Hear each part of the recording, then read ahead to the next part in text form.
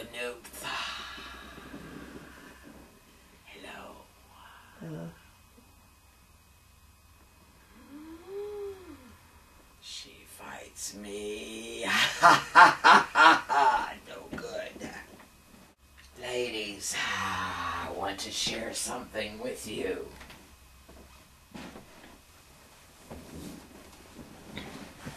This is a time in this world of great upheaval in this year 2012.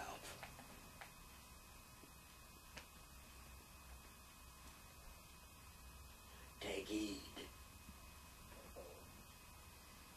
Do not discount what I am about to give you. Strange does not even begin to give you what I'm about to say to you. This world of yours is stranger and stranger every day. This world of yours is coming apart as it seems. There is corruption all around you. Everywhere there is corruption. In the most unlikely places there is corruption.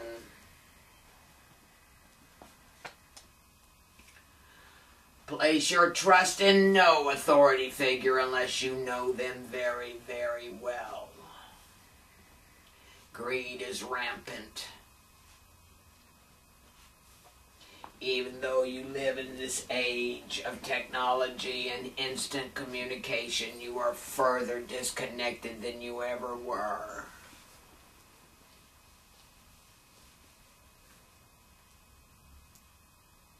Get back into the heart center. Get back into the heart center. Wake up every day and think of only one thing, and this Yeshua taught love. And he did not say go around like a ninny.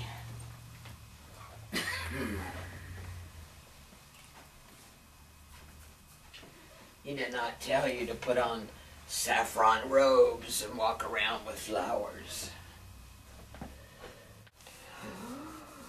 I'm very excited that you allowed me to come through.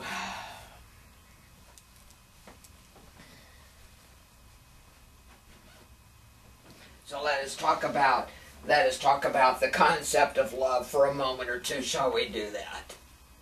Yes. Love, hearts and flowers and violins. Puppy dogs and babies. Love. Valentine's Day, hearts and candy. Oh, love. Oh, bullshit. Love. You have categorized as an emotion. You want to consider it a verb. It is an action. One of the first practices of the morning is the high priest. We would place our faces to the sun and we would smile.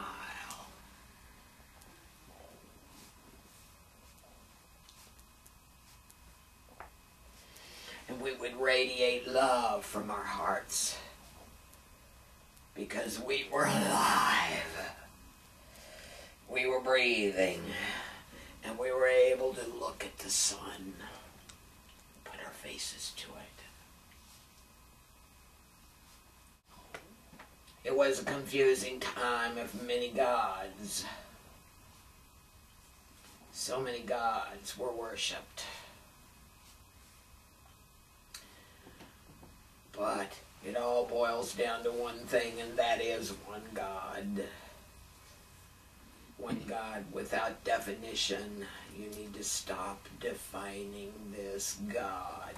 This God cannot be defined. Describe the air. Describe it. Me? Describe the air. You cannot.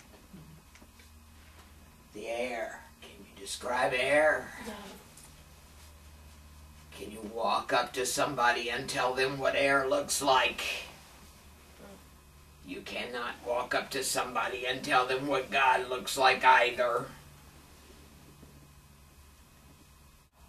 Why do you make God so small?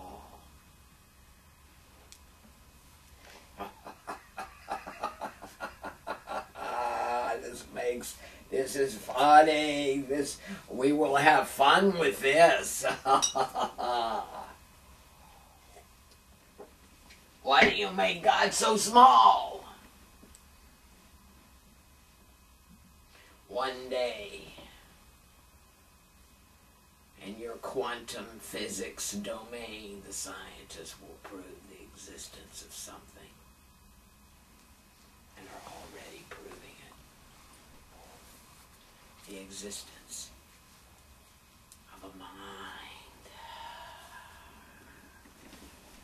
of an energy,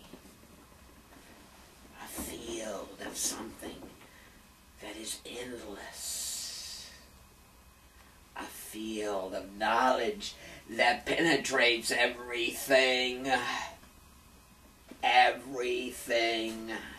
and that from here to there in that space is God,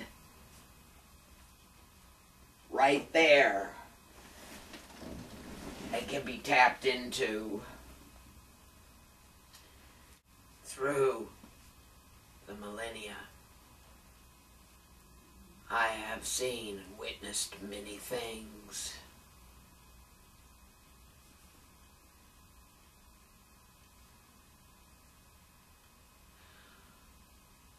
I walked in the desert with those entities you would call angels as they surrounded this man called Yahshua.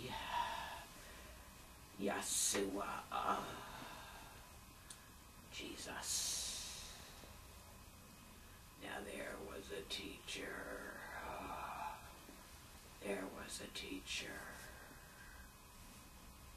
And he would walk in the desert at night when the moon was full, and he would commune.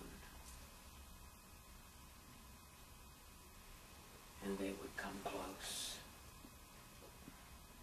It was magnificent to watch.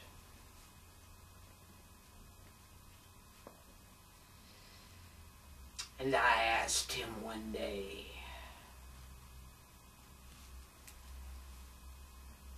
why do you do what you do? Why do you do this? You could be sitting somewhere with many children and a fine wife,